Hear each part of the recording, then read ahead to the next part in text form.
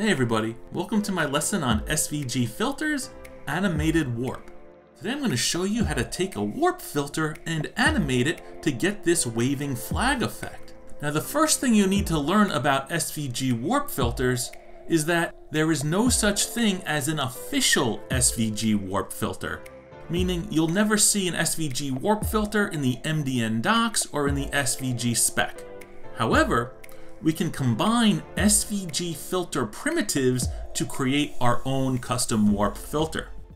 This here is the actual code of the warp filter we'll be using today that's generated from BoxySVG. You'll notice here that we have an outer filter element, and inside of there are these subnodes which are referred to as filter primitives. And let me tell you that understanding and working with filter primitives is a whole science unto itself. However, what we're going to do today is explore code like this and figure out what attributes we need to target and animate to get the effect that we want.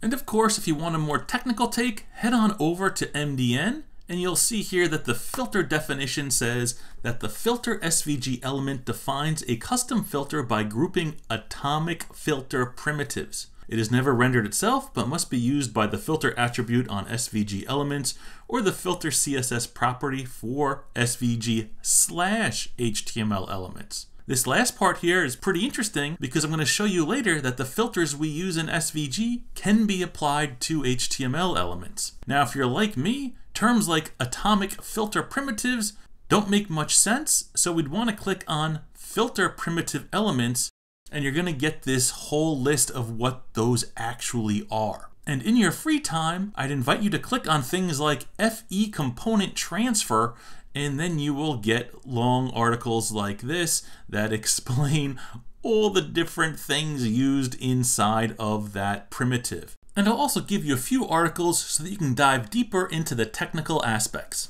But for now, let's start exploring SVG filters in BoxySVG.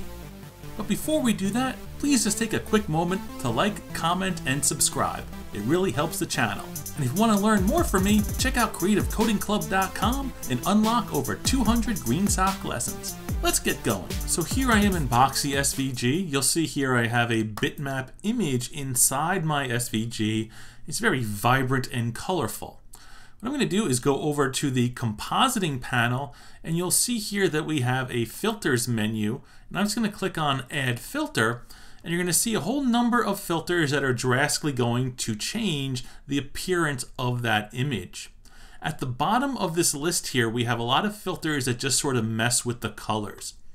So I can click on sepia, and now you'll see we get this sepia toned effect. I can change the amount of it using this slider. I can remove a filter by right-clicking and deleting it. I'm going to go ahead and add another filter down here for hue rotate. And now again, I have this angle that I can change, and I can basically adjust the hue of that image and make it bluish green instead of its natural orangey yellow. I can do some further weirder things by using add filter and going down to the bottom and selecting invert. Ooh, that's pretty cool. Now, whenever I'm adding these filters, what's happening is in the defs tag here, BoxySVG is going to create filter elements. And you'll see that this filter here has an ID of hue rotate.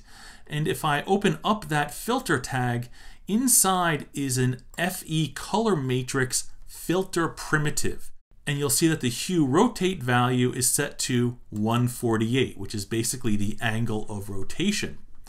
If I go into the invert filter and pop that open, you'll see there is an FE component transfer filter primitive.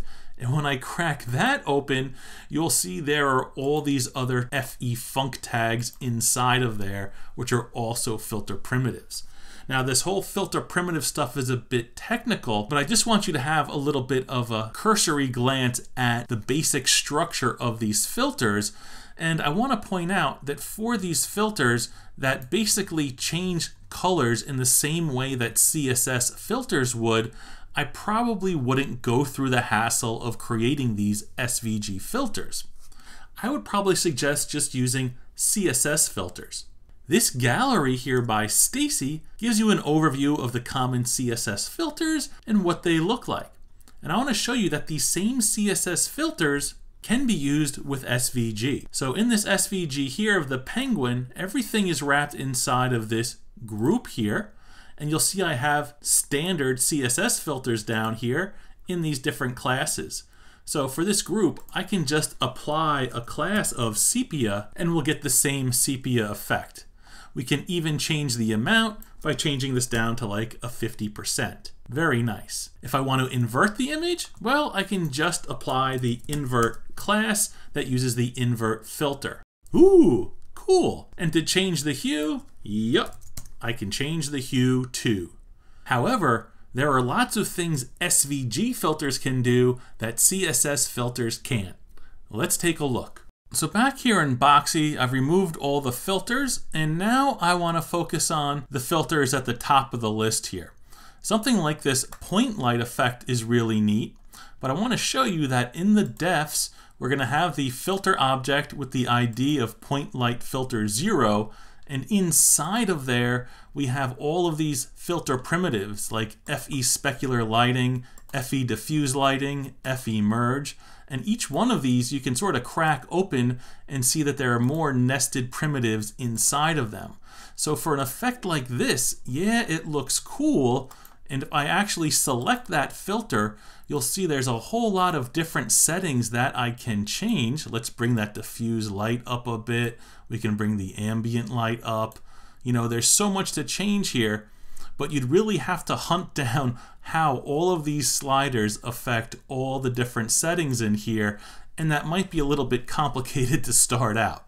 So I'm going to get rid of that one. I definitely wanted you to see though how it was made, and I'm going to go ahead and let's add something like, I don't know, let's go to pixelate. This one's pretty cool. You'll see here we have a pixel size slider. Right now it's set to 10.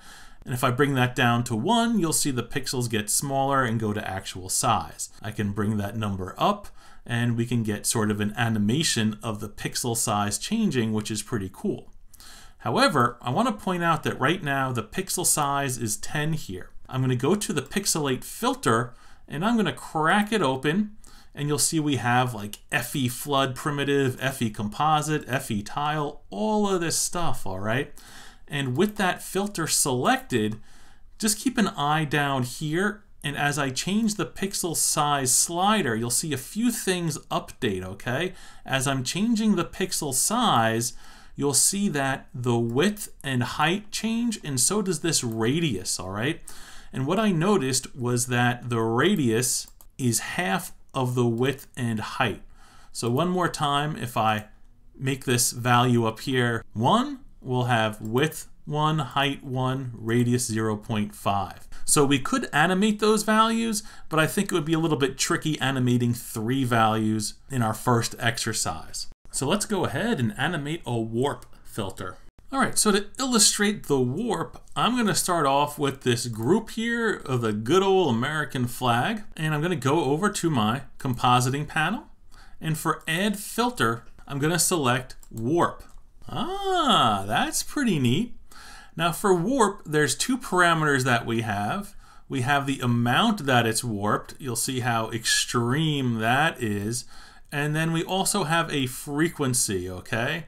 So when we're doing a flag animation, we probably want to just be a little bit subtle here. Maybe just do a low amount and then just animate the frequency a little bit, all right? So it's just like flapping in the breeze nicely. However, we can crank both of these values and get some very strange effects, all right? And you'll see some animations that do things like that, and you'll be free to experiment as well. But for today, we're just gonna bring things down just a little bit, keep that frequency somewhere around here, and maybe just do a very subtle flag wave without a whole lot of distortion. Again, animations are all about playing with the numbers, okay? So the tricky part though is that in order to animate these numbers, whoa, we need to know where they are. So I'm gonna head on over to the defs here, and this is the radial gradient for that rectangle in the background. I wanna look at the warp filter, and I'm going to crack that open, and you'll see we have this FE component transfer primitive. In there we have these table values, we have this FE merge, but what we want to pay attention to is this FE turbulence, where we have a base frequency, and we also have an FE displacement map that has a scale value. So keep an eye on scale and base frequency as I select the image, go back to the filter, and when I change the amount, you will see that it's actually the scale that is changing, okay? So if I set a scale of 65 up here, you'll see a scale of 65 down there. Selecting the image again and the filter, if I change the frequency, you will see that the base frequency is changing right here. We have 0.022. Whoa, that's crazy. And if we go back to the filter, we have 0.22. So what I want to do with my GSAP code is I'm going to select the FE turbulence tag and change its base frequency attribute. And we'll also mess with the FE displacement map and change its scale value. So let's head on over to CodePen and see how that would look. So here we have my map in CodePen with a nice heading 1 added to the page.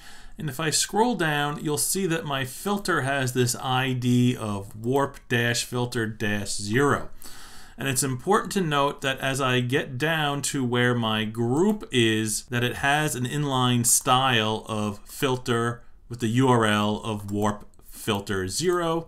And I also have an ID of flag on there. Now, as I said previously, what I want to do is find the FE turbulence node and animate its base frequency attribute. So guess what? In the JavaScript, I already have a timeline set up. We're going to find the FE turbulence node and animate the base frequency attribute.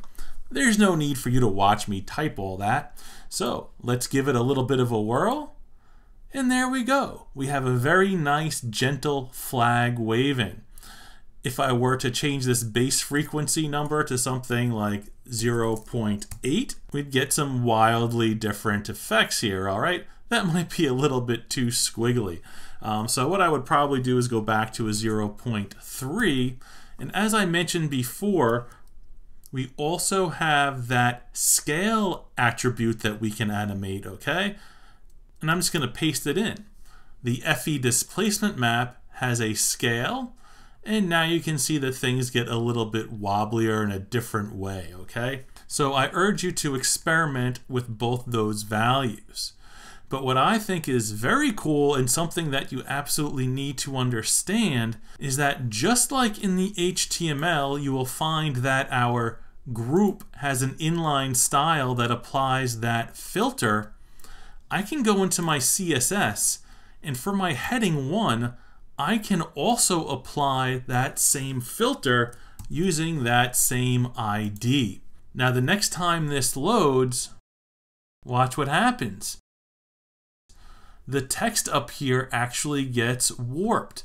Let's play it one more time, and now you'll see the letters up there are moving around, okay?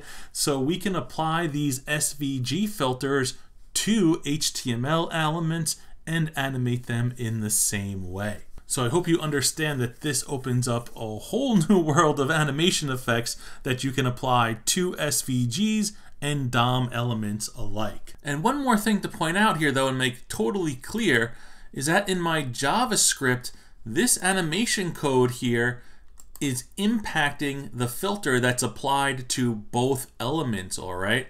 So if I wanted to only animate the filter on the map and then later animate the filter just on the text, I would have to have 2 separate instances of that filter in my SVG, all right? So I'll probably go into more detail on how to do that in the future, but if I didn't want the text to warp as the flag was warping, I would have to go into the HTML, copy out the entire filter here, make a duplicate, give it a new name, and apply it separately to the heading 1. So just keep that in mind. So for your homework, crack open BoxySVG, apply some filters to some artwork, and experiment with the different values. and I hope you end up using this warp effect in something cool and send it my way. See you in the next lesson. If you want to master GreenSock animation, visit creativecodingclub.com. Access over 200 lessons with 40 hours of HT video, tons of demos, and get new lessons weekly for only $2.95 a month. Visit creativecodingclub.com for more.